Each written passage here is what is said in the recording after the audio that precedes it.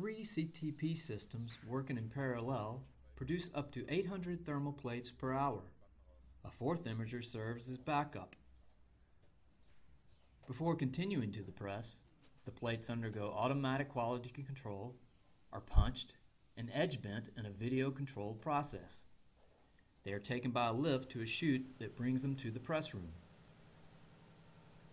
The plates, clearly identified by a barcode, arrive at one of 4 stations.